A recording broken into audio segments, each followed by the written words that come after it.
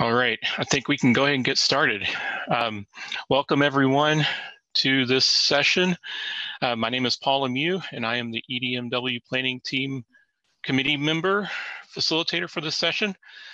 Just have a few announcements before we get started. This session is being recorded. A Google Drive link to the recording will be posted to the workshop website, available after the workshop. If you are a presenter, you should have received the likeness and profile release and Privacy Act statement. And by turning on your camera, you are agreeing to those terms. If you do not agree, please leave your camera off. If you are presenting and you have not received the notification, please let me know and I can get that release statement for you. Attendee cameras are disabled for this session. And with that, I'm going to turn it over to the session chair, Sudhir. Thanks. All right, thank you, Paul. So Tyler, do we want to share our first slide?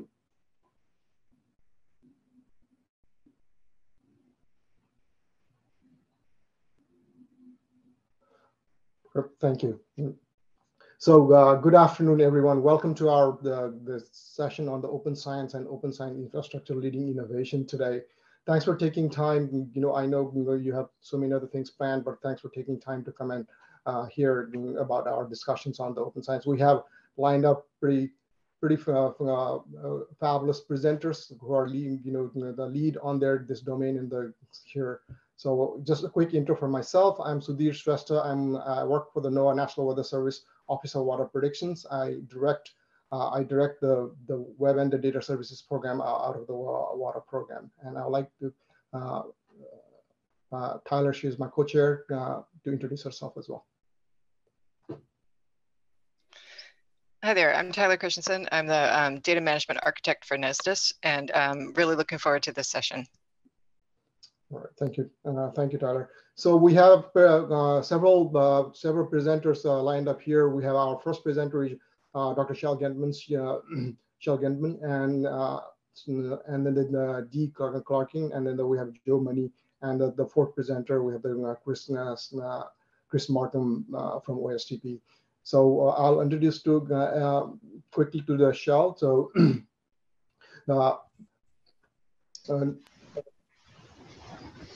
so Dr. Shel Gendman works for NASA headquarters, and she's a Transform to Open Science Task Program scientist and a lead. As a physical oceanographer focused on the remote sensing, Shel has worked for over 25 years on retrievals of ocean temperature and the space using the data and understanding how the ocean impacts our lives. So she's currently serving as a member of the NOAA Science Advisory Board as well. So just to give a little bit of background on what we're trying to get here today was, today we'll talk a little bit about some of the concept of the open science. What does it mean and what does it mean? Just for the folks trying to understand what we're trying to get out of this session, and also talk about what are the current ongoing initiatives that promotes making science open, right? And how the other federal agencies are working towards enabling the open science, and what are the current policies that's in place that's helping us to enable the open science as well. So with that, I'll pass it to Dr. Shel. Thanks, Sudhir, and thanks everyone for joining us today. So I was going to start by talking about the Year of Open Science. And so NASA has an open source science mission, and it's called Transform to Open Science, or TOPS. We have a group at headquarters working on it, as well as several scientists at Ames, Goddard, and we're out of the Chief Science Data Office. So when we talk about open science, we're talking about inclusive, accessible, and reproducible science. We want it to be, it's not just about data, it's about fair data. It's not just about software, it's about using open software, open results, and broadening pathways and increasing pathways to science by a larger community. And next slide, please. So why should we do open science? Why should we be looking at doing this sort of new type of science where we're open and we share knowledge? It's because we're facing these really big challenges, COVID and climate change, and we've realized that science status quo isn't really getting the participation that we need to address these big problems. And there's some big success stories with COVID that showed how open science really enables science with an impact and a scale that is transformative. And we need that for climate change.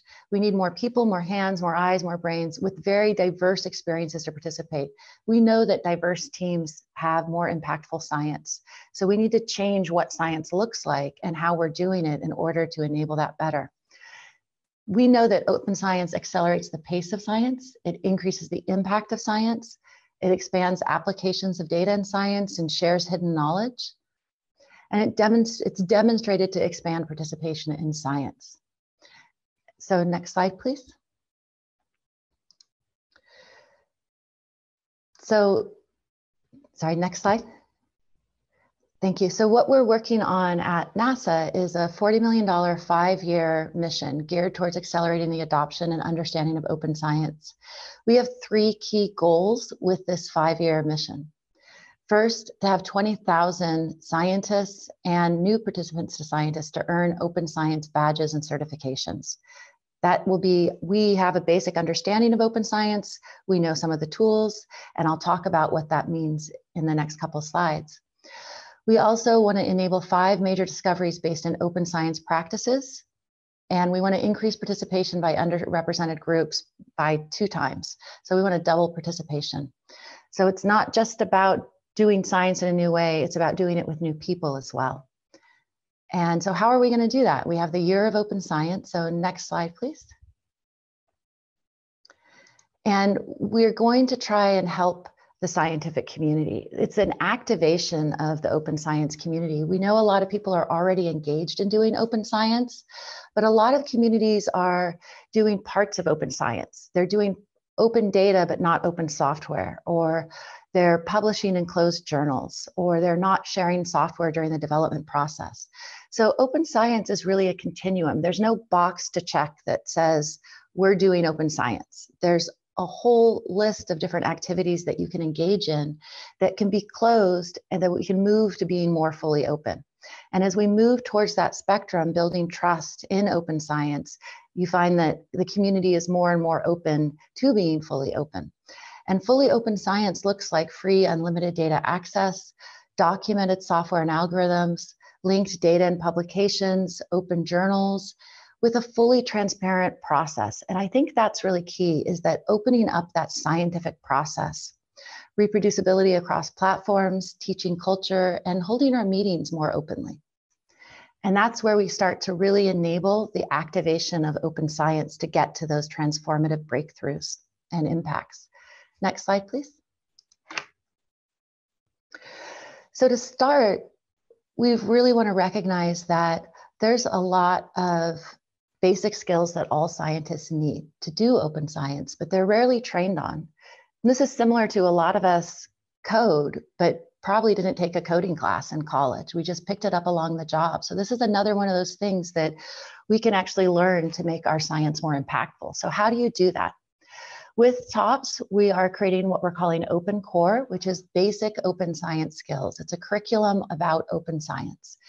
And we're also working to create, and so that is a discipline agnostic general open science course that anyone can take.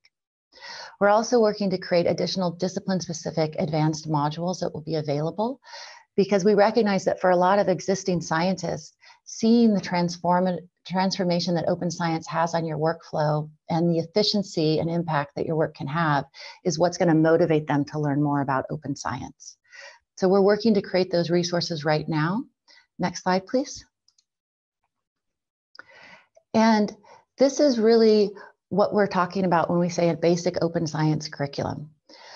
This covers sort of all parts of open science. And the first is the ethos of open science. Like, what is open science? How does it benefit me? And why does it benefit the greater scientific community?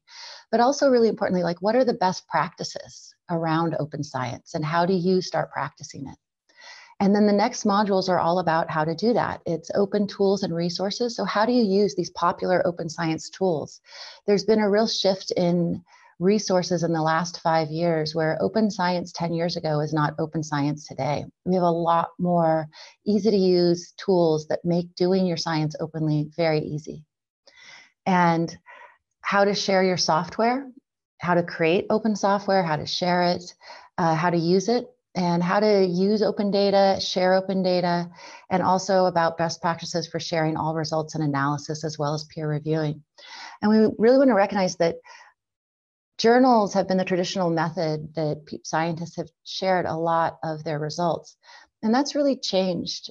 A lot of people are sharing, a lot of scientists and people are sharing their results through blog posts, through Twitter, and creating impact and scientific impact around those other publishing models. If you complete all 5 modules, you earn a certification in open science, and this will be able to be completed in person, independently, and in virtual cohorts. And again, at the end, you earn the certification. Next slide, please. So how we're going about doing that is engaging with the community. And we're creating a cohort of TOPS champions, which are scientists to help teach these modules at events and really showcase their science as open science examples. We're working to create virtual cohorts that will be able to do this open science course online at your own pace. We're funding summer schools, so institutions that will sort of run science team meetings. And this is where we want to really hold these summer schools at non-R1 minority serving institutions so that we broaden participation and get them to engage with the scientific community. So this is where we have science team meetings being held at these schools. They do the open science curriculum in the morning and science team business in the afternoon. And then their entire team gets trained together on these new open source, open science tools and how to do open science. We're looking to expand the curriculum, these discipline specific modules, and also fund and host hackathons. Next slide, please. So the Year of Open Science is really about creating high-level visibility, publishing articles, working it into communications, announcing new open science awards, and recognition of open science activities. We plan to be at about 12 or more workshops, very large meetings next year, hoping to reach about 100,000 people.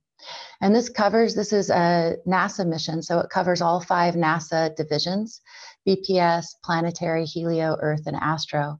And we're also targeting these historically underrepresented groups.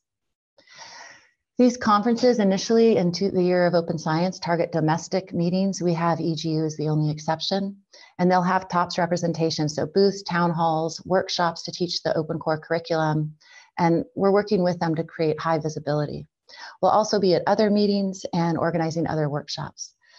We're doing the virtual cohorts at the same time during the Year of Open Science, and we'll be having these summer schools again during the Year of Open Science. That'll be the kickoff, and targeted workshops, especially with historically underrepresented communities.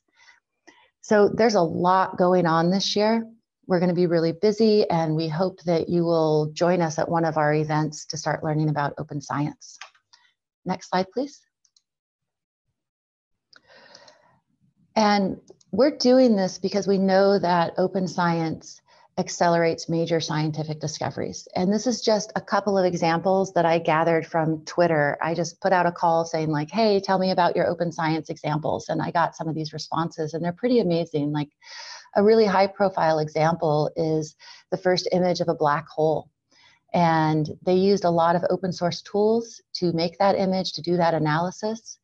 There's also examples of AI algorithms to find illegal gold mining in Africa that were then, those algorithms were taken and used in the Amazon. There's all sorts of examples of how the open science tools are accelerating science. And there's a lot of results that says this is a new way of doing science. We need the scientific community to learn about this and start doing science like this, not only because it's more impactful, because it broadens participation. Next slide, please. And we're also really targeting broadening participation. And these are some of the specific things that we're doing. One of the most powerful things about open science is it makes the gatekeepers irrelevant because you're sharing this hidden knowledge openly. And I think a lot of us don't even realize how much of the knowledge we have is just not shared. How do you write a proposal? Often someone shares a proposal with you for the first time when you write it. And we know that this has a documented impact on participation and credit for underrepresented communities. So it's about changing the framework of science. So we're not just making room at the table, we're creating a new, more equitable table. We're going to do this by creating this open core. We're targeting underrepresented groups for workshops and events, holding these science team meetings at minority serving institutions, making our science team meetings open, and funding participation by underrepresented communities, sharing hidden knowledge, and really ensuring that there's equitable access. Next slide, please. We just released this week a $3 million per year funding opportunity. And this is about taking funding and getting the open science community engaged with creating resources with us and developing this with us. So there's 3 different things that we're asking for in this funding opportunity. The first is to develop Science Core, which are these science-specific modules that showcase open science workflows. The next is this open core summer schools. So go to summer school, learn about open science. We're also the virtual cohorts. If you want to find out more about this funding opportunity, on October 13th, we're hosting a forum that you can register for and ask questions about this. November 10th is when the optional notice of intents are due, and December 8th is when proposals are due. Next slide, please. I want to bring this back because, as Sudhir mentioned, I'm also on the NOAA Science Advisory Board. And NOAA has a strategic plan, 2022 to 2026. And I took some of the text from that, which is, NOAA will ensure the agency's data information are broadly available on a free and open basis and easy to use. And I really want to emphasize that easy to use, because it's not just enough to put data online. We actually have to make it sure that it's fair, it's findable, accessible, interoperable, and reusable, and provide it in different formats and in different ways that people can get at it really without knowing about the format sometimes. And a lot of these open science tools, things specifically like Xarray, the Python library that makes reading NetCDF files or even cloud optimized data sets that are in ZAR format or other formats, even GRIB, easy to use. It's almost invisible what format they're in. You just get access to the data. And that's transformative for bringing new people to work on science. I also want to highlight that NOAA will continue to share its knowledge by keeping open its data, codes, algorithms, models, research outputs, manuscripts, publications, processes, and methods. And this gets to, again, this idea of open science. It's more than just data. It's about everything. It's about the entire scientific process from start to finish. And maybe initially you first feel comfortable sharing a data set at publication, or sharing your software in an executable notebook at publication. And then hopefully in the future, you feel more comfortable actually sharing software as you're developing it and co-developing it with the community. Next slide, please. And the NOAA Science Advisory Board, in December 2021, there was the Priorities for Weather Research report that was released. And one of the recommendations in that report was for NOAA to embrace open science, to really provide uniform access to all communities, support a geographically distributed, diverse workforce. This will broaden access to talent and increase agility and innovation. The Science Advisory Board is currently working through an open data, open science working group on another report that will be released in a couple months that specifically talks about open data and open science within the context of NOAA. Next slide, please. And here's how we really want to change everything. We need everyone. We need agencies, we need scientists, we need mission partners to co-develop activities with us.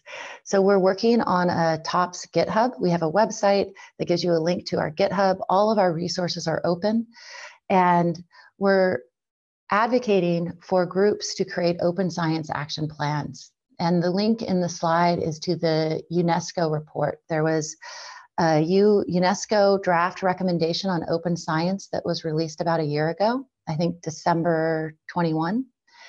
And in there, there's 7 areas of action. And it really applies to almost everyone, universities, scientists, agencies, how each organization can create a plan to advance open science, whether it's providing cyber infrastructure, advancing open tools, or advancing open publications or data. We also are calling for people to participate in the open core development and to create new open science events. And a lot of these resources are coming online in the next 15 days. So we expect to have them on the GitHub site by the end of the month. And again, we'll be co-developing this with the community. So we'll be putting up version 0, which will help you understand how to participate, how to create your open science events, what resources are available, and how you can really team with TOPS to advance open science. And that's the end. So next slide, please. So we'll take questions and answers at the end, I think. Right, Sudhir? Yes, thank you, Shell. Yeah, I think it's really valuable to see how NASA is working on towards enabling the open science, right? This is sort of like not a single effort. I've been somehow involved in the process in the TOPS, right? It takes a village to make this thing happen, right? The NASA itself cannot do that. There's what we are doing in the NOAA as well, sort of like a cross path at some of the collaborations. We'll talk about some of those, but you talked about enabling the open science on the research and publications. That directly sort of goes to our next speaker that I'm going to introduce, Dee Clarking. So she's our director of the NOAA Central and the regional libraries. If we can get her slide up, I think.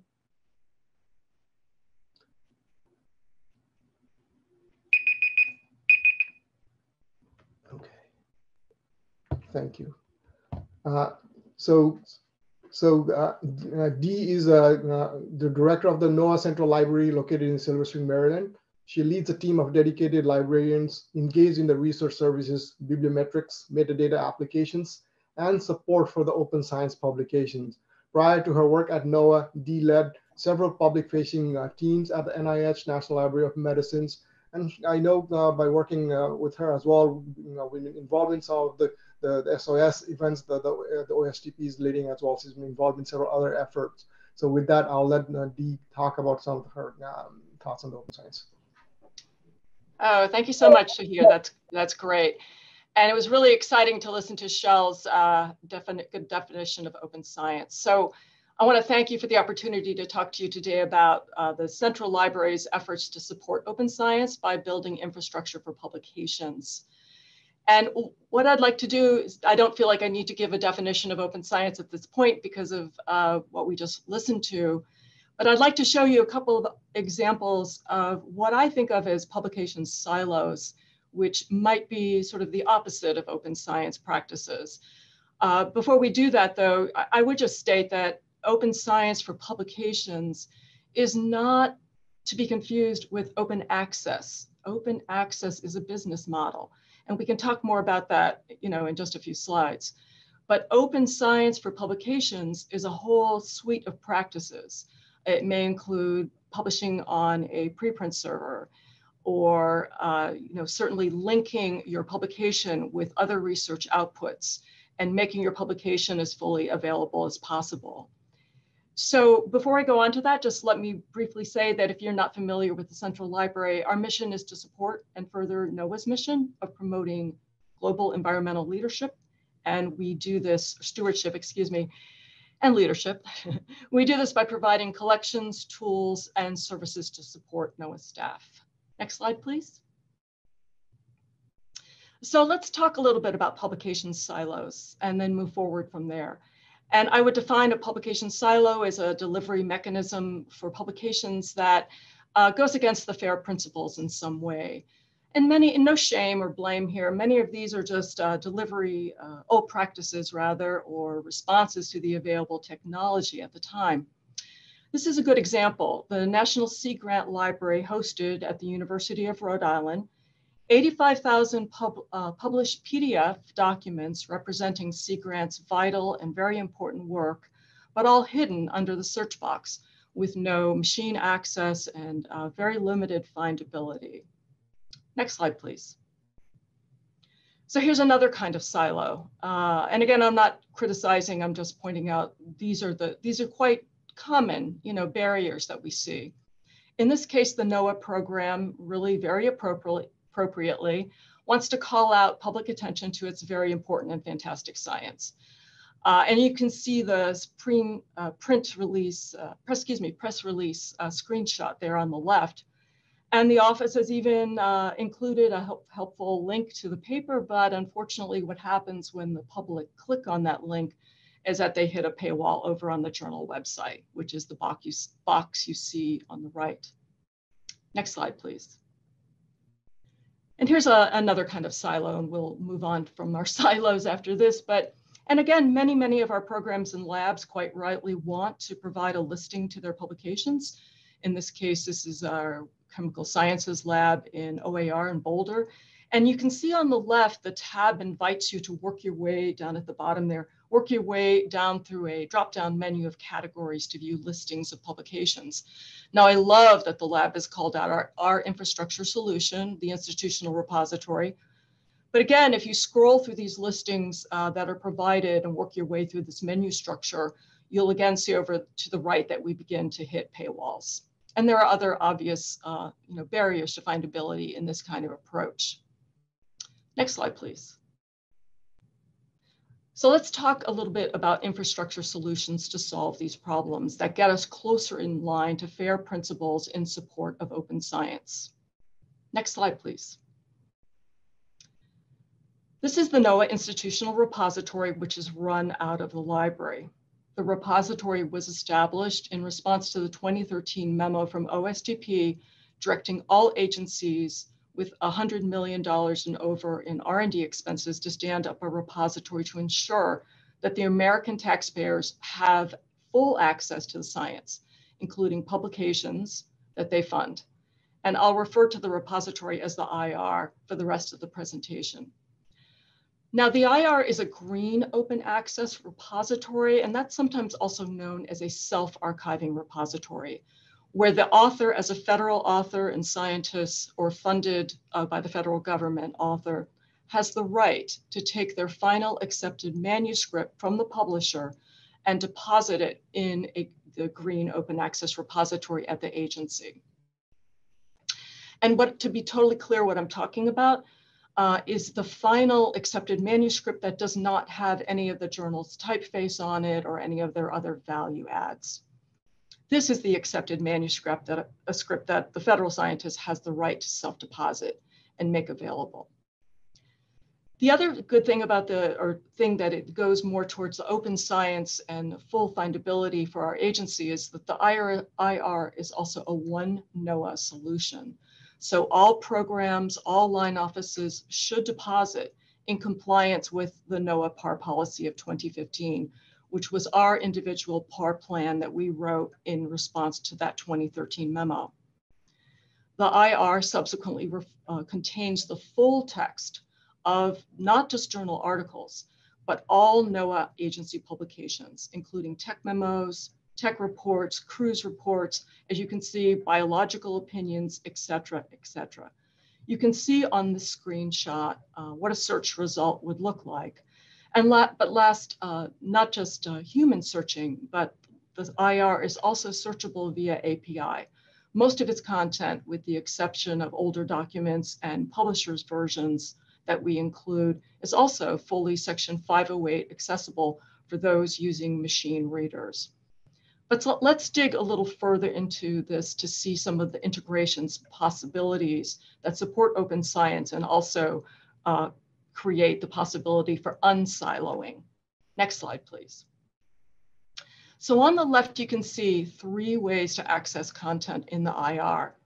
Up at the top is just a straight Google search, and we know most Americans, even scientists and professionals, start their search either in Google or Google Scholar. In the middle, you see the IR's own search engine, and down at the bottom on the left, this is the library's new discovery platform that we just brought up in June. And for the first time, searchers here have the ability to search across all the collections of all NOAA libraries across the agency, all of our electronic holdings, and the records in the IR itself in one search. And then over on the right, you can see that all 3 of these search paths lead to a landing page for, and this I'm very happy to point out, is one of those NOAA Sea Grant publications. And we're thrilled now to be working with Sea Grant, and we've already ingested 10,000 of their documents into the repository, and we'll continue to work with them going forward so that older siloed version can eventually be decommissioned at the University of Rhode Island. So you can see that we've improved quite a bit here from the earlier siloed examples in terms of findability on the FAIR principle spectrum. Next slide, please.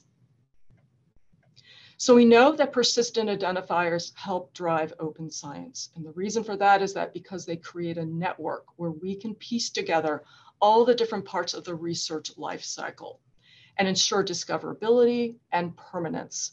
Now, the library's been minting DataCite DOIs for publications since 2015.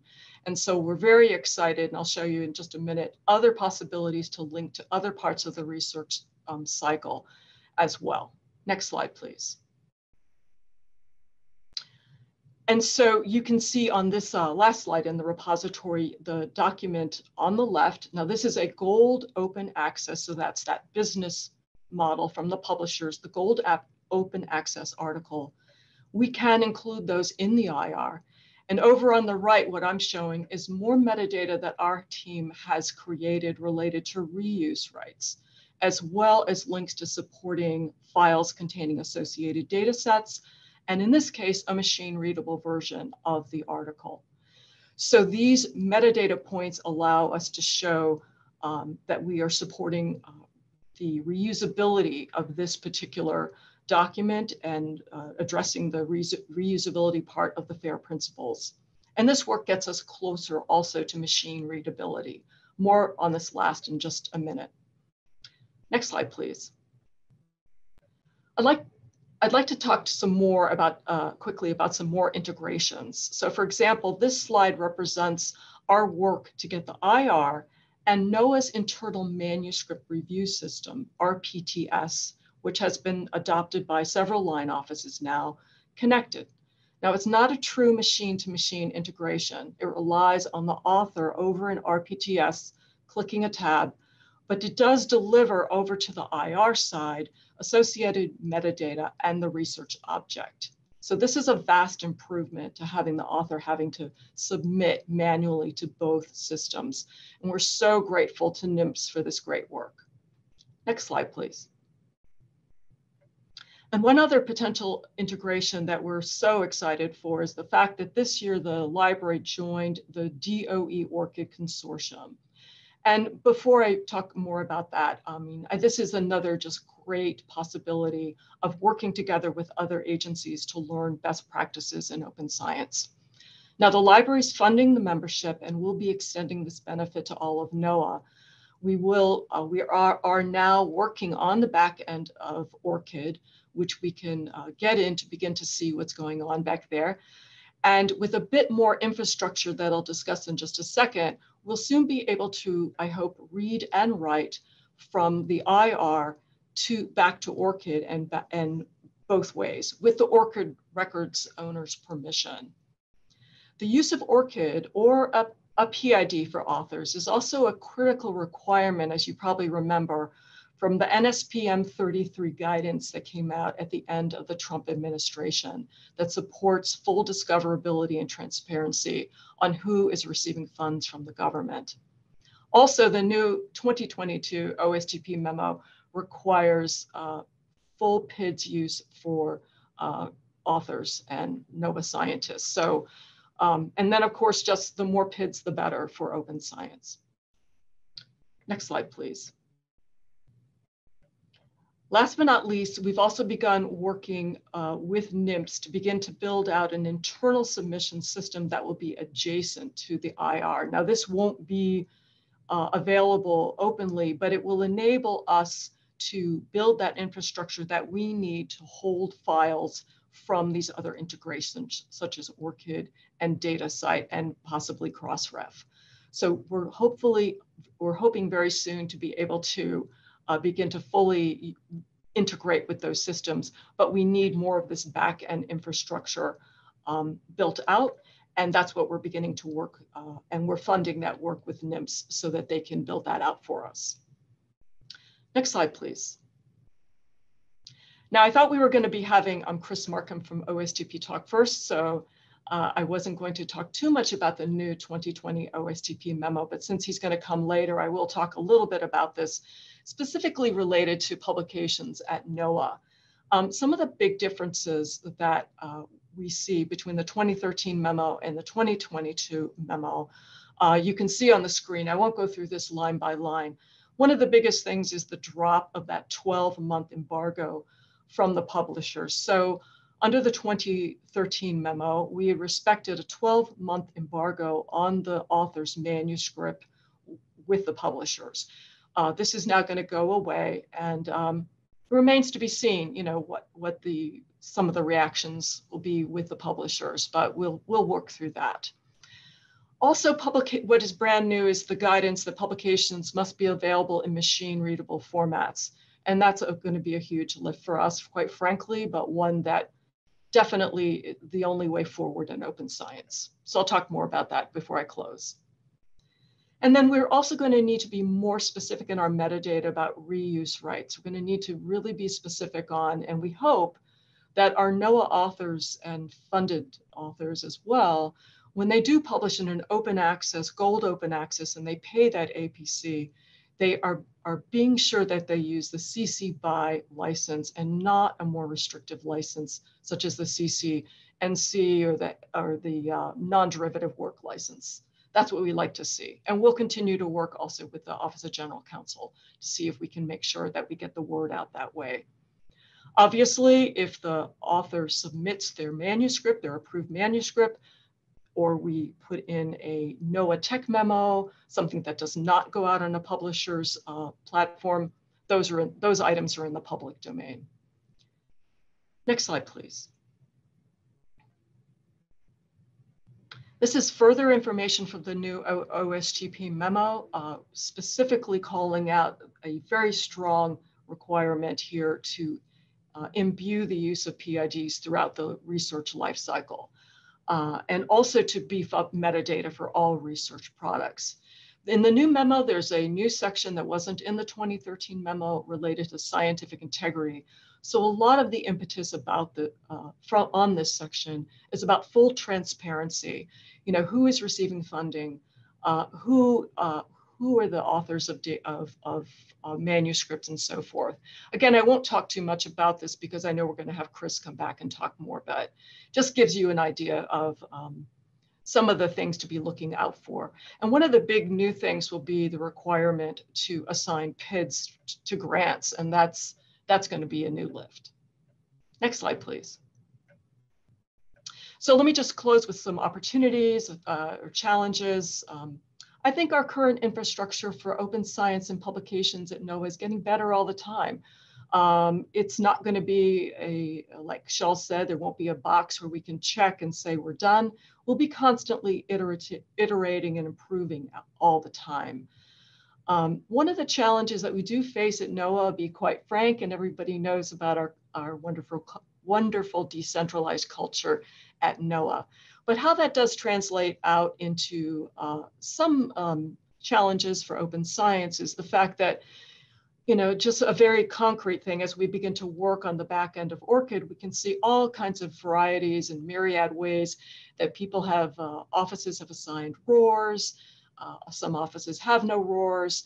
And this is a perfect metadata straightening out task that the library just loves to work in. So we're busy at the moment working with both ROR and with ORCID to straighten out so that we can ultimately connect up cleanly all of these linkages through ORCID.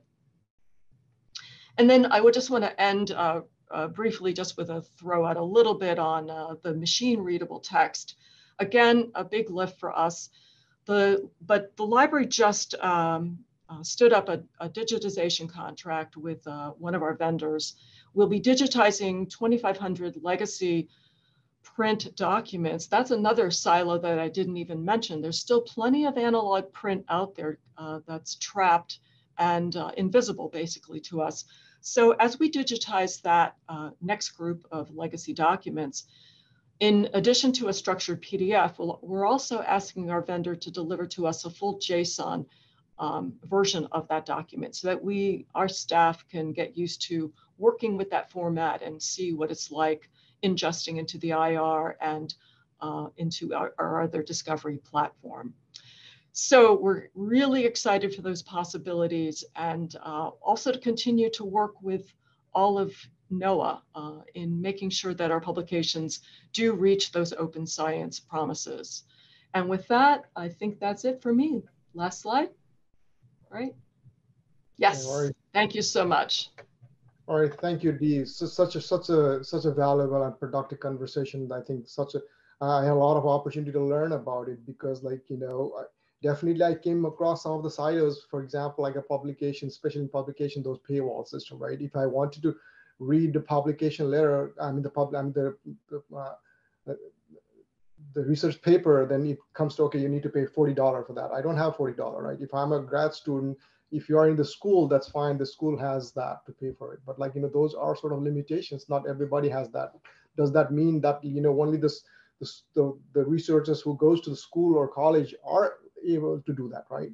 So those are one of the things. But one thing it was very insightful for me, folks like who's a lot more focused on the data side, like, because when we talk about the open science, then we always think about the open data and open software, right? But a lot of time we forget about the research and publications, which plays equal role, right? So it's such a great thing to hear about your perspective on that open science, right? Because just doing one component of the data as open doesn't mean we're making the whole, the opening the port of that open science. So yes, exactly. Thank you.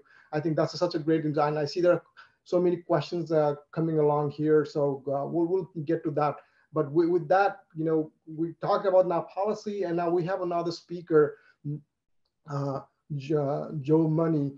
So he will be talking about the path to enabling open data and open science. So Joe is NESDIS, our CTO, and with the ACIO's office, and he has previously worked for the U.S. Department of State, internationally and domestically, and Amazon Web Service in their professional service organization. So, like, he brings in such a great breadth of background on the infrastructure side that enables open science. We talked about, like, you know, to have the whole ecosystem of the open science, there are several components that need to be put together that enables open science, right? The first thing is also how we enable the infrastructure to enable the science, right? For example, we talked about analysis-ready cloud optimized data formats, right? But how are we going to do that if the infrastructure is not a place? So I'll leave that to Joe to talk about some of his thoughts about. So Joe said he doesn't have a slide today, but, like, you know, he will share his thoughts about, you know, on the path towards the open science. Up to you, Joe. Thank you very much, Sudhir. I'm glad to be here. I'm going to say at the onset of this talk that I'm not a scientist. I work in NESDIS. We are the environmental satellite folks. I am not even interested in the satellites. I'm not an RF engineer. I do the infrastructure. And my concern is that the scientists, the engineers, and all of our folks are satisfied with the infrastructure and they can accomplish their job. I'm here to facilitate that and to make sure it's friction-free. Today, we have a mix of legacy technical debt in the satellite world. We have on-premise systems that are antiquated and require, you know, tech refreshes every 3 to 5 years. You have your laptops that are kind of old. All those things fall under my purview. And what we're doing today at NESDIS is trying to move all of that stuff into the cloud. So why I say I don't really care about the science, to me, it's ones and zeros. I want you to care, and I want you to be able to be successful. So I'm trying to put together systems architecture that can support all these things that you want to accomplish. On-premise, we're kind of limited. We have very tight spaces for power, space, and cooling. We have disparate data centers, disparate capabilities. So we're shifting a lot of our workloads into the cloud. We're organizing around 3 clouds. The NOAA CIO has a BPA with SAIC, that's our vendor, and we have access to 3 clouds. We have access to Google, Amazon, and Microsoft clouds. NESDIS has chosen to put most of our resources into Amazon's AWS cloud right now. And we are currently hosting about 20 petabytes plus in Amazon's storage systems. That's our class archive has been migrated into Amazon. It's being used as a COOP system. So we're talking about how do we enable open science? We also have an OTA going on, other transactional authority with Google. We have a high performance computing numerical weather prediction team that's researching how to use AI ML to improve the forecasts. And this is directly my experience with open science. I had to work across multiple line offices to get the data that Google needed to kick off the project and get their researchers moving. So we partnered with them, Google researchers and our researchers, trying to come up with these models. But they required, lots of data. It's not tremendous amounts, a couple of 100 terabytes. But then to find those data sets and then get them into the cloud, it was an experience. Even although myself and others were NOAA employees, trying to find that data and then trying to move that data into Google from on-premise, that was an experience. So my big push has been, number one is the data, getting the data out there to be available. Then we have different tiers, and as previous speakers, Shell and Dee have mentioned, the data's out there. It's not good enough. And what we're finding is we have two really types of users that I concentrate on. We have sophisticated users. That's yourselves, scientists, other agencies that actually know what the data is. We have unsophisticated users. Our focus now is on the sophisticated users for now, just to get the data out there so they can have access to it. And what we found was the more data these researchers had access to, the better they could execute these research projects. And my number one goal is to get as much of NOAA data out there for these sophisticated users. The unsophisticated users, like myself, I'm an unsophisticated user. I don't know what I want. I need some kind of robust search and discovery mechanisms. There's many out there that are competing for the one that everybody uses. However, I am such an unsophisticated user, I don't even know what I'm looking for. So I think there's different levels of search that you have to provide for these people. You have a sandbox environment. How do the scientists do research in the cloud? This falls back to the education piece that I think internally at NOAA, we have to make sure our scientists understand that the cloud is a resource, and you have to operate in a little bit differently. What you're used to on premise, we don't want to recreate in the cloud because it takes up valuable resources and costs a considerable amount if we continue to do what we call the lift and shift approach. We optimize everything at Nesdis, trying to move it into the cloud to save funding and to make sure it runs with the least amount of labor that we can. So this is all the lessons learned from on-premise. We're moving forward. So I think Sudhir or Tyler has some other questions for me. I think I covered what that means. So boil this down, distill it. I am going to get all the data I can into the cloud environment to make it available to anybody who needs to use it and enable access to that data. There's a question about IT security. We're working on that also. No, thank you, Joe, for the perspective, right? I think one of the important thing about you talked about like a data availability, right? That is important, right? Even if the data is there, I remember for myself too that you reminded me now that I work for NOAA and someone came and asked me for the data and I have no clue where to find them, right? So just let's imagine if I am the person who in this domain, I couldn't find my own data, what happens to the folks who are outside the domain? They're trying to use our data sets, right? So that basically is crying for we need to have our data sets open and accessible and searchable in a way that they can use them, right? So even we talked about having the data doesn't mean on the web doesn't mean it's open, right? Because it can be in a format the way you never use, you don't know what to do with it, right? So there are a lot of conversation that I think I'll come back to you, Joe, on that. But I want to check if it's already 12:48. I wanted to check if Chris is able to join. No, okay. I am here. I am here, Awesome. Sudhir. Hello. All right, that is great, Chris. What a timing. That is great. So I caught the last of Joseph's comments and I thought, wow, what an interesting segue. so that is great. So you're right on time. So maybe Tyler, we can share the Chris screen and then I'll just probably introduce Chris again. Thank you, Chris. So Chris, actually, we had Chris schedule in the first so that he can give a little bit a larger perspective on the open science, but he had to run in the last minute to go to the briefing into the house. But thanks for coming and taking back. Just to introduce Chris, Dr. Chris Stephen Marcum is the assistant. He's assistant director for open science and data policy in the White House Office of Science and Technology Policy. So before joining OSTP, he served as one of the 3 NIH representatives to the President Scientific Integrity Fast Track Action Committee Task Force, where he co-chaired the working group on training and transparency. Now, he now chairs the task force on his OSTP capacity. In addition to scientific integrity, his portfolio includes priorities that aim to make federal open science more accessible and equitable for all Americans. So thank you, Chris, for taking time. I know you have so many things going on, but you took time and come share your work with our NOAA colleague. We really appreciate you taking time for that. So just to give you a little bit, you missed maybe some talk about, like Dee talked about some of the policies that came out from the OSTP memo, and then also Shell talk about some of the efforts she's been leading on the NASA TOPS, right? How they're trying to enable open science, right? And some of the cross effort on the year of open science that we are trying to, we're part of that as well. So with that, I'll give it to you to talk about your thoughts on the open science and how you're helping in this domain. No, thanks, Sudhir. Yeah, well, we'll touch on a few of those points again in the talk, and I just want to thank you for the introduction and express a little bit of gratitude to NOAA for the invitation to provide some thoughts on and to be part of this panel with so many of my colleagues from the subcommittee on open science. It's great to see everybody here. Today, I'll talk a little bit about our transformative opportunities for open data and open data policy guidance that OCP is working on. And in addition to, as Sudhir said, in addition to open science data policy, I help lead scientific integrity and data security portfolios at OSTP. Both of those topics intersect very, very tightly with open data. And for the talk today, I just want to be clear on 2 points. First, some of you may have seen some of these points, talking points, and slides before at other presentations.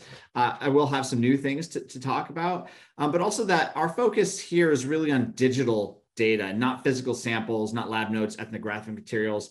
Though certainly we think that those scientific products are worth highlighting in other conversations in terms of open science. Open scholarship is a new term that I recently have started to adopt as well, and thanks to Greg Tenenbaum and the Open Research Funders Group. I'll begin by setting the stage on two related concepts in the panel we'll discuss greater. First is open data. And I think we've probably heard while I was out on that, but really I want to talk about the FAIR principles. And Sudhir has asked me to provide some points on these and to cover a few of what the opportunities are in achieving sort of the ideals of FAIR data. Making access to federal data has been a key part of the Biden-Harris administration's efforts to improve transparency and equity in government science. And you've probably most recently seen this articulated during his Cancer Moonshot talk this last week up in Boston. Next slide, please. So the reason we're here today is talk about open data and recognizing that there are multiple definitions in the community. In the simplest terms, let's get to first principles. We can consider data to be open when anybody can freely access, use, and share it. Okay, if we start with that sort of basic principle. It's important to note, though, that open data is really an ideal for scientific discovery, translation, and collaboration. And it's really from a policy perspective, we need to recognize that not all scientific and research data can be open under the broadest possible terms. It's not all can fit into that ideal per se. There are limitations to some data with respect to considerations of privacy, propriety, culture, and security that preclude complete openness. And I think probably Shell had that nice, if I know the slides well, she probably had a nice spectrum of open science, and data is of no exception. That's to say, for the most part, even scientific data falls on that continuum from completely closed to completely open, and it's not a discrete thing. It's not open or closed per se. Next slide, please. Of course, even when the ideal state of open data is achieved, open data are relatively ineffective, as we just heard from our colleague in the previous presentation, as a tool for investigation when they cannot easily be found or accessed by would-be users. For this reason, open science community and the movement in general has more or less coalesced around the FAIR principles of scientific data, most famously articulated by Wilkinson and colleagues in the 2016 Nature article, that open data should be findable, accessible, interoperable, and reusable. I think that some of the other panelists had a lot to say about this, and that's great. But I would say the relative success, there's been relative success in the community here on findability and accessibility, and we really have had some challenges on interoperability and reusability of open data. And so maybe we can talk a little bit about that. And there are at least 3 high-level reasons for valuing interoperability and reusability of data. These can be broadly characterized as trustworthiness, acceleration, and equity. First, science needs to be replicable in order to be trustworthy. Some disciplines have seen, recent attention drawn to the challenges of replication in their fields, and the reusability of data is a primary mechanism that supports the replication of results. Second, interoperability accelerates discovery and translation for both academic and business users of data. Barriers to both intra and interdisciplinary are reduced when those data systems can communicate with one another. When we put these together, interoperability and reusability of data allow for the data to be combined in new ways to inform and update old results and findings that sort of drive the leading edge of discovery. Further, interoperability and reusability support equity in science. This is particularly salient for federally funded data and is a priority of the administration. And ensuring that data can be reused reduces unnecessary duplication, which is not the same thing as what is necessary for replication. It provides the ability for new sets of eyes to examine data, and the interoperation helps to more evenly distribute data sets, across what is a highly unevenly funded interdisciplinary landscape across the scientific disciplines. So reusability and interoperability enhance the findability and accessibility components of FAIR, and they make science more inclusive and more equitable. Next slide, please. There are real opportunities for policy and practice to innovate towards transforming open data towards the FAIR principles. Here, I'm just going to point out three such opportunities in sort of transformative opportunities that we're involved with, including research silos, infrastructure needs, and guidance standards. First of all, we recognize that research silos contribute to barriers to data sharing broadly. This, in some of the great work on the NSTC Subcommittee of Open Science, has demonstrated in our conversations and our engagement with others, Dee and Shell and Sudhir will know, that this includes by lowering the appetite for interoperability and reusability of data.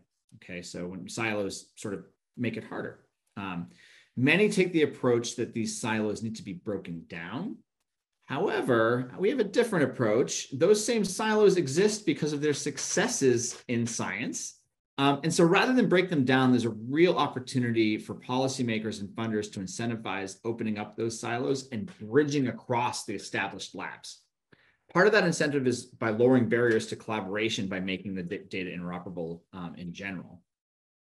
Naturally, those efforts require infrastructure, both technical and human resource infrastructure.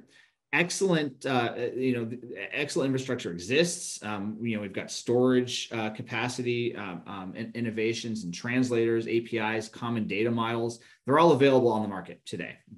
They should be considered for how they can be adapted to make data more interoperable and reusable. And industry and the federal agencies are doing just that, thankfully. On the policy and practice side, we recognize that closed source proprietary data collection, curation, and storage systems may impede interoperability, and we consider how that might be a barrier to achieving fair data principles in general. Moreover, investments in interoperability and reusability infrastructure should consider the life course of the scientific enterprise. Training emerging users is important, but so is training and retraining the established users. Labs that have traditionally used the silo model can be resourced to develop interoperability and reusability plans that their incoming cohorts of fellows and early career individuals can deploy. Support for retooling established labs is an important opportunity to consider, and we may provide for innovation in shaping the incentives for investigators and institutions to make data more open in this way. Of course, that solid infrastructure is only as good as the standards supporting the actual implementation of that. So, uniform data models, open standards, and guidances should be amenable to as new technologies and research paradigms come online and the discourse moves forward and changes. We want to realize a future where open data is entirely fair, But in order to do that, we have to have those standards that necessarily are dynamic in nature. Recently, NSTC Subcommittee on Open Science that I've been mentioning, we released guidance that had been developed over a number of years called a Guidance for Desirable Characteristics of Data Repositories for Federally Funded Research. And the guidance concludes with what I think is a pretty strong statement that is intended to be a living document, and it's revisable with that dynamic future in mind. Finally, there's an opportunity for thought leadership and innovation in how one aspect of data fairness may spill over into another. For example, making data more interoperable may improve its accessibility and reusability simply by the virtue that it can, by definition, be linked to other open data sets. Next slide, please. And of course, transformation is really already underway here. Many federal agencies that conduct or fund science are already engaged in policy and practice efforts to transform towards open and fair data. Here, I'll highlight just a few of those across government. First, I think as Dee has previously previewed for you, making federally funded research data available to the public for free is a primary feature of the new policy guidance that came out of OSTP on public access. Data supporting the research results of peer-reviewed publications should be deposited in an agency-designated repository that aligns with the desirable characteristics that I just mentioned.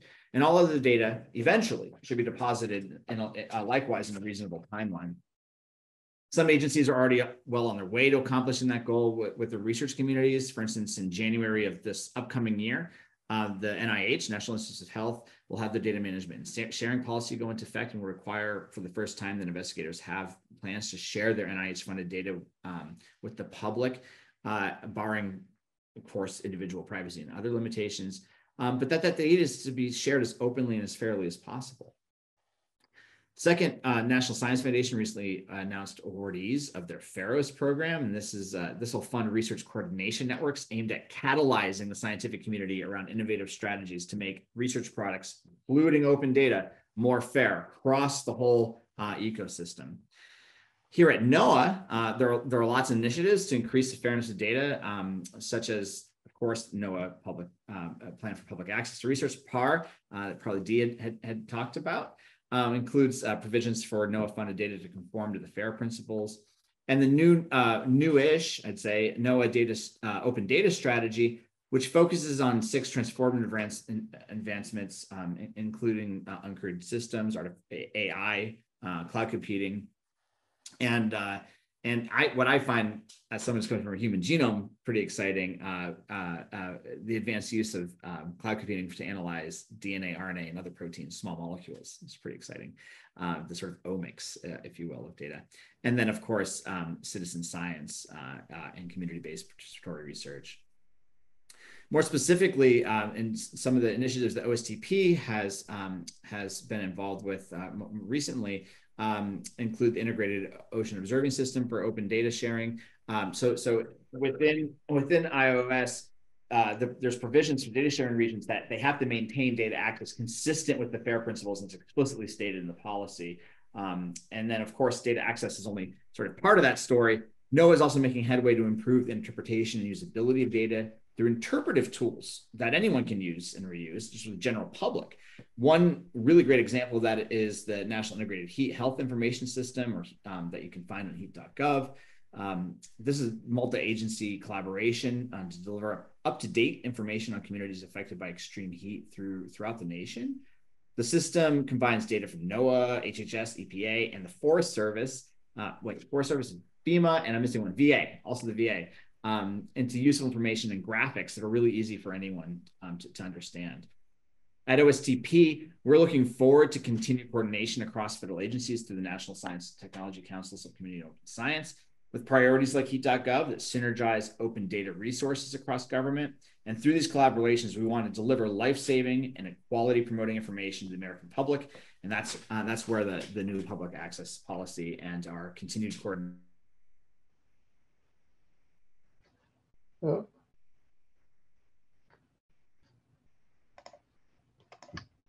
efforts. Slides here. Thank you.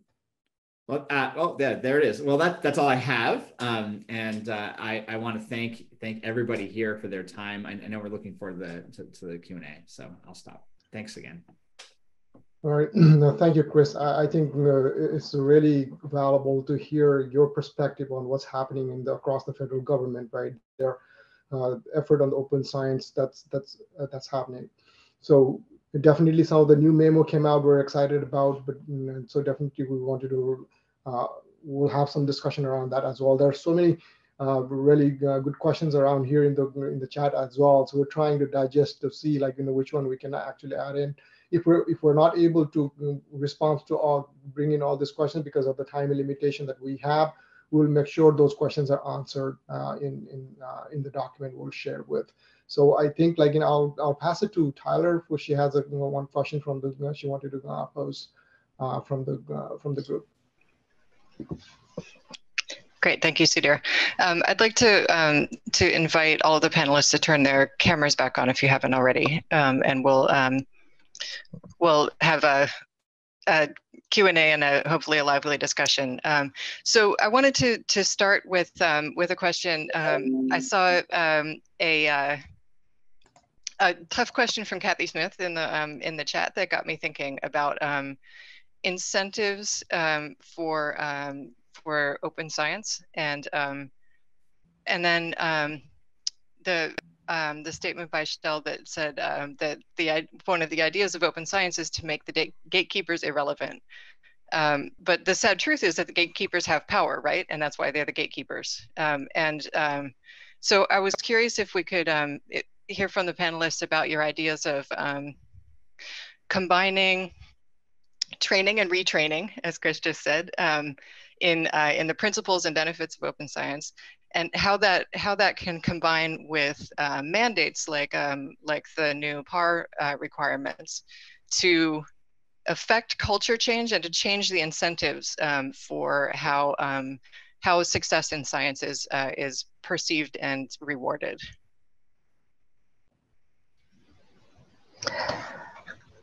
Tyler, if it's okay, I'll hop in because I was looking at, it's Kathy, I just saw C. Smith in the chat, but one of their comments was that about scientists being judged by peer-reviewed publications and ability to get grants and lead programs. And there's this inherent tension between how competitive science really is. And it comes down to funding and career.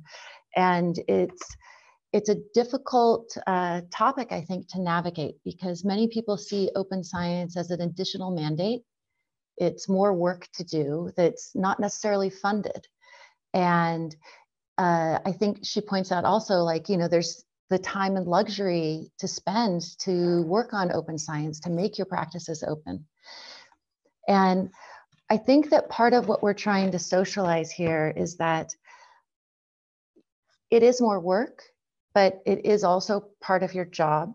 And it actually really makes your science more impactful. There are many, many studies now that if you follow these open science principles, not only is your science more impactful, but it's more inclusive, it has more applications.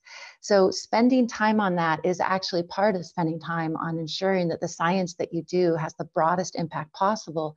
And that actually it feeds back to act as an incentive on your career. So if you write papers that get more publications, which open science papers get more citations, then your H-index increases and your career takes off. If more people are talking about your research because you're doing it openly and they're engaging in it, you're more likely to get collaborators and new funding opportunities. So I don't think it's one thing or the other. I think actually you can be really, okay, full disclosure, I'm probably one of the most competitive scientists that I know, and I embrace open science, and I don't think that they're at odds to each other. I think they complement each other. Could I add a couple of sort of OSTP level talking points on that specific thing as well? So a couple of things on here. So first, everyone on this panel should be aware that National Academies actually has a roundtable on incentives for open science, and that I would direct you all to sort of take a close look at that working group's outputs. They're sort of building a toolkit for incentives. That we know how hard it is as particularly early stage career and investigators that are working on their tenure packages for the universities to be faced with a system that does not incentivize anything except for publications and grants. And so we do want to work to change that culture. There are some very new, as of immediately after the OSTP memo came out, some new developments in this space on the international front. And so the Deutsche Forschungsgemeinschaft, the German NSF equivalent, almost immediately released their guidance that now incentivizes other research outputs with equal par for publications. And so if you've produced open software, if you produce an open data set and you have a DOI, you deposit it and you do the work, okay? And as Shell says, I wouldn't say it's hard, I would say it's more work. It's just the same amount of work that you're going to be doing normally if you're going to be curating your data sets for your own use. You're just now making it available.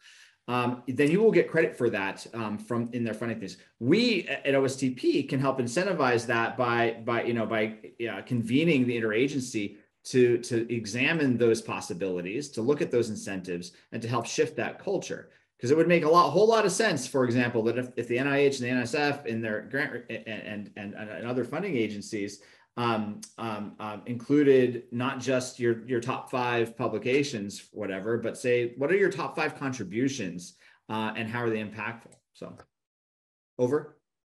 All right, thank you, Chris. The thoughts from the other panelists, Dee, Joe?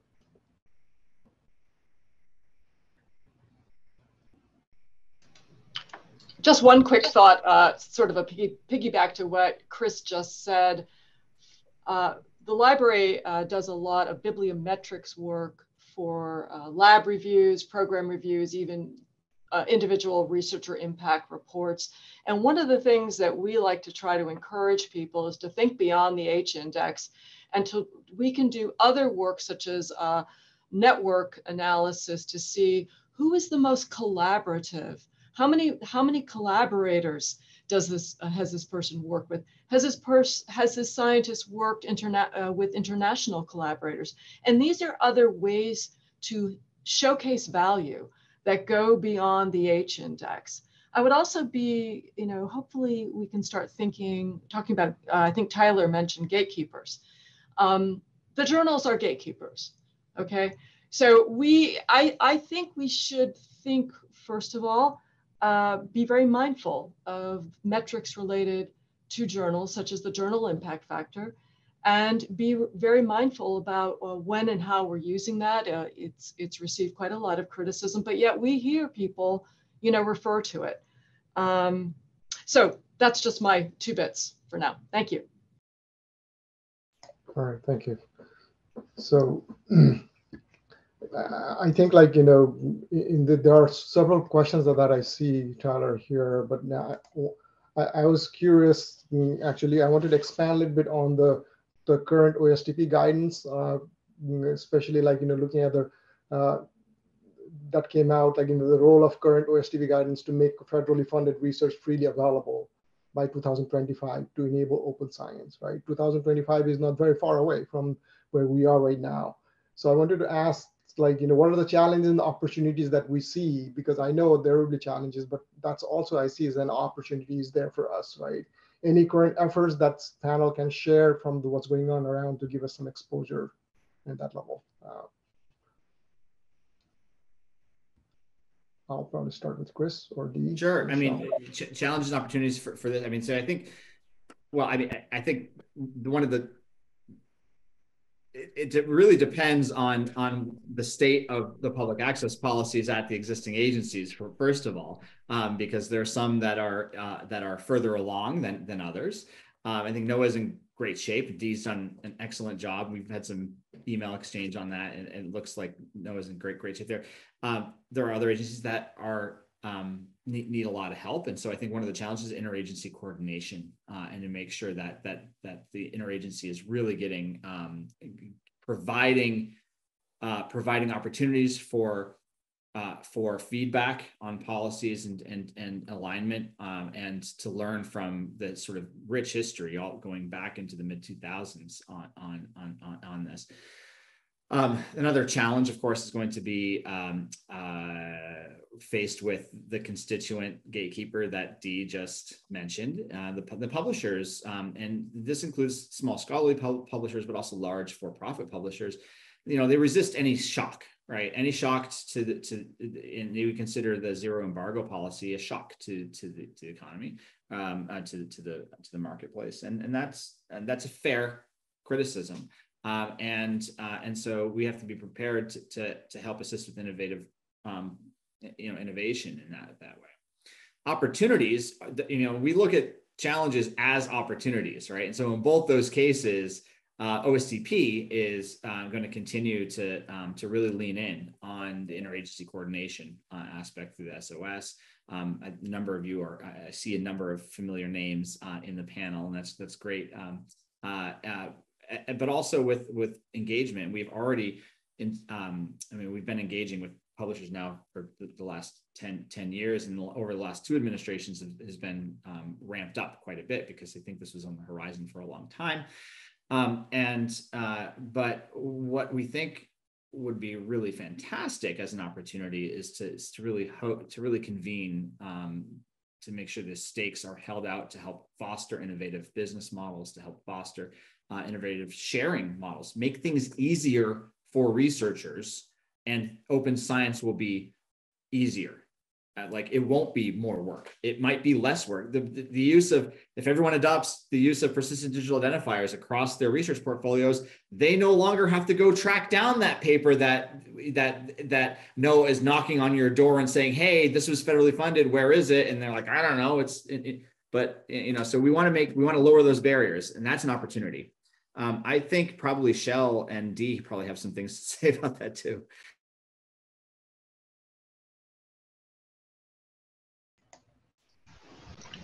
I'll let Dee go first. Do you have comments, Dee?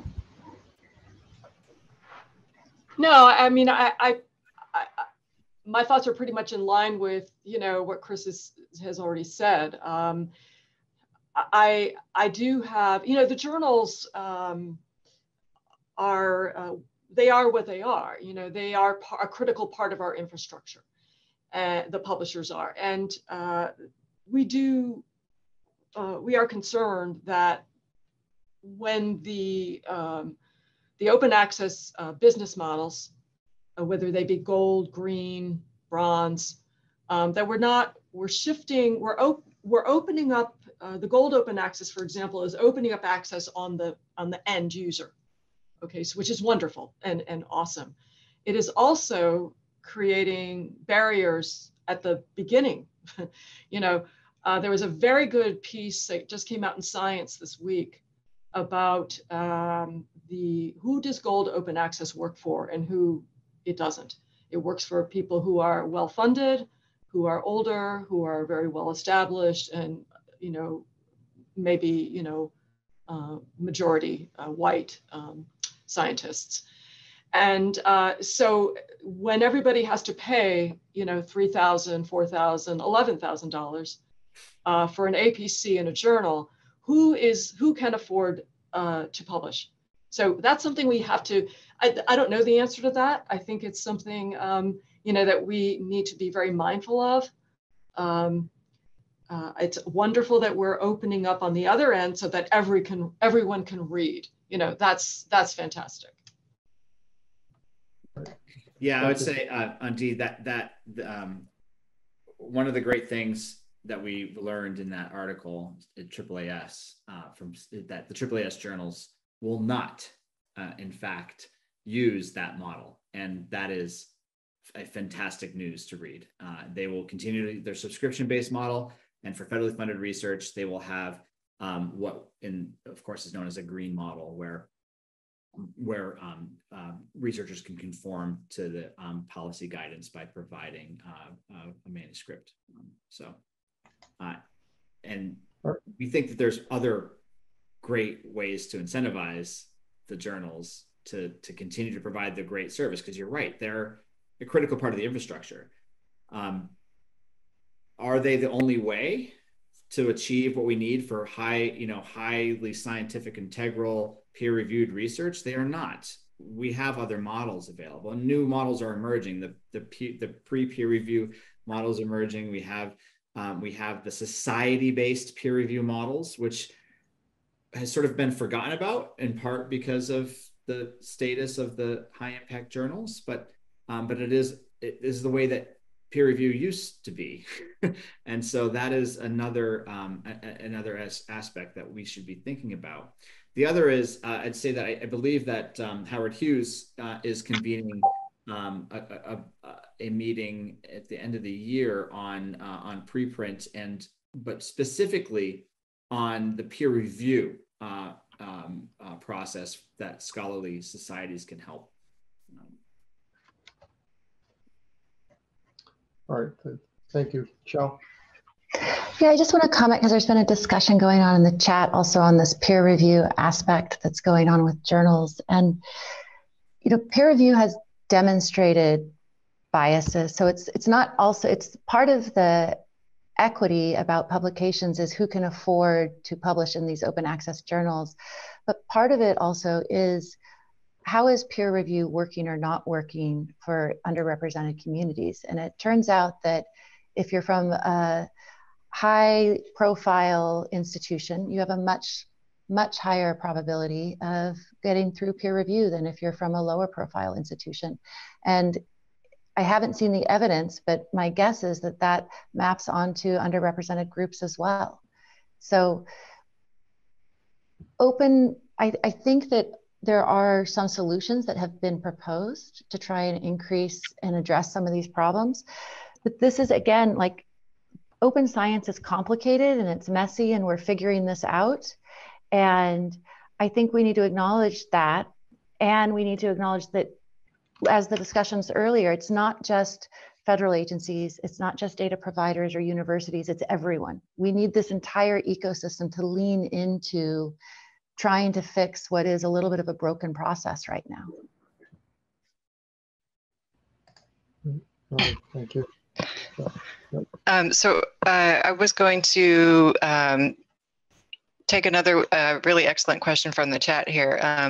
Laura Branskella asked, how do you reconcile the push towards open science with rules that are in place for federal agencies, especially regarding IT? So Joe, I would love for you to jump in and take a first stab at that, and then we can maybe hear from other panelists. Sure. So there's two types of risk. There's a perceived risk and an actual risk. I think a lot of people are acting on the perceived risks and how scared they are about letting access. There are many methods to grant access to different tiers of user. It's just you have to communicate that appropriately to the ISSO, the security organization, to the authorizing officials. You have to come up with a good plan. It is doable. There's no restriction. There's no, absolutely not. I understand that there are some data sets that are restricted for various reasons. Some of ours are artificially held back because 4-hour delay on some of our data. But to give it out to people, and the IT security rules are interpreted differently. They are guidance, and you just have to have a firm but savvy person who's giving you top cover to make these things happen, and they can be done. It's just you have to apply the pressure to some of the inertia within the organization and continuously apply that pressure to get your needs met. It can be done. Any thoughts from the other panelists on that issue?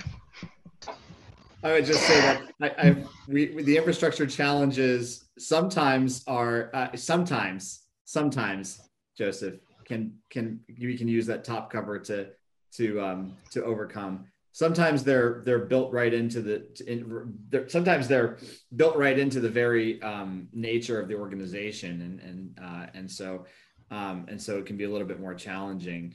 I would say that your point about perceived, moving from the perceived risk perspective or being motivated by the perceived is correct. And in fact, there are a couple of studies looking at consent language for clinical trial data, and how we're basically over protecting. We're going far beyond what is required of the Privacy Act, far beyond what is required of HIPAA. And that is out of a preponderance of perceived risk that is there's not a lot of evidence that supports it. So I think that being another way is to convene experts in data security, data privacy, and infrastructure that understand that exact point about the difference between perceived and actual risk, and not where our hearts are. Our hearts, we want to be secure, we want to be protective, but often our hearts are misaligned with the reality of the world. Right. Thank you. Anyone else? All right. So, yeah, I think we're almost like 5 minutes to our time. So what we'll try to do. So I actually have one question, like moving forward for the larger group here, especially like the guests from the outside agencies and also to Chris as well. Like, Shell, you talked about like there are a lot of opportunities going on in the NASA TOPS, right? There's opportunity. Thanks for sharing those links. Definitely we'll share large across NOAA as well for everyone. But I also want to sort of understand like here and share with our NOAA folks here, like, what are the path forward for NOAA collaboration in these larger US government open science initiatives, right? There are several initiatives happening. I'd like to hear a little bit more, if you'd like to add, Chris or Shell, about like, the 2023 year of open science effort, what's going on around that, and also what steps as a NOAA we could take to start to take towards that collaboration, and who should we be involved with? If there are anything that you would like to share with the group, that would be very helpful. Yeah, thank you. We are working completely in the open. I just put a link to the GitHub site that has discussions enabled. So we, in all of our panels and forums, we encourage people to like post questions there so that it's not just the people at the panel and forum who can discuss these answers, because it's open to the entire scientific community. And we often, I think we have close to 800 people on our email list now, and people actively participate in those discussions. So that's another place to participate in open science discussions. I just wanted to highlight that quickly first. And for the Year of Open Science, on that GitHub is where we're starting to organize a lot of resources, so that if you wanted to teach open core at NOAA, if you wanted to do the certification process at NOAA, all those resources will be available. And we don't just want to be providing them, we actually want to be co-developing with them. So if NOAA was willing to work with us to develop events and activities for NOAA employees and scientists and contractors and people who are funded by NOAA, we would really welcome that engagement. Thank you. Now we'll definitely take note of that and probably coordinate across the share with the NOAA. Thank you for sharing that opportunity. And then Chris, your thoughts, if you wanted to share. No, I mean, I think Shell's completely right. I mean, it's kind of challenging. The irony about being in a position where I'm promoting open science across the federal agency is that the infrastructure, again, relates to Joseph's thing, that we're given is necessarily closed, but by people above the Office of OSTP, and so we're stuck with many of you on here. We're stuck with Max right now, but I would say that opportunities for NOAA to be involved in really any aspect of the work that the subcommittee on open science is doing are myriad. We have work subgroups on Year of Open Science in 2023, where we're going to be trying to coordinate across lots of programs and opportunities from the agencies. But there's also an infrastructure working group, there's data security working group, there's publications working group on DIASON, and those working groups, you do not have to be nominated by your agencies to join those working groups, those subgroups. You can, with your supervisor's approval, join and participate very actively and engage. We see NOAA as a leader in producing data and pubs. And so this is a great opportunity for everybody. And we encourage you to please, you can email me directly. You can also email Sudhir and Dee, and they can put you in contact with us through that group. Yeah, I mean, Shell, Sudhir, Dee, it's fun, right? I mean, it's like the best part of my job. It's like, I mean, we have a good time, and we're really trying to put together infrastructure in a really challenging way, right? Because each agency is so different, and there are some agencies that are really noisy about what they want. And I think our job in OSTP is to try to moderate that noise to make sure that all the equities across the government are heard. So please reach out if you're interested, because Thank you. Thank you, everyone. So I think we're right on time at 1:30 that we need to wrap up. But I definitely, what I would like to do is I'd like to thank all our presenters and panelists for taking time to come and share their work. I think this is just the start, I will say, right? Because we would like to move forward with the information. Definitely, what we'll do is we'll collect all the questions that we have here and try to answer them if we are not able to answer them here. And we'll also share all the resources into the doc that we'll be sending out to all the folks around as well. So again, thank you all for coming and taking a share, and also the audience for taking time to hear us. And then definitely, open science is something like not one agency can do. This is some sort of like a collaborative effort. That's where I see. So there's a lot of opportunities for us. So with that, Tyler, if you want to say anything. Paul was going to close us out with a few logistical announcements. Okay. All right, Paul. Okay, yeah, thanks, Sudhir. Thanks, Tyler. Thank you, everyone. At the bottom of this session's page on Schedge is space to provide any sort of comment or feedback you may have for us. We would greatly appreciate any feedback you have on this session. After this is the closing plenary, starting at 1:45 Eastern. The closing keynote will feature Mary Erickson and Carrie Sheets from the National Weather Service. And the next set of workshop sessions will begin at 3:30 Eastern. So take advantage of the breaks and step away from the computer and come back refreshed.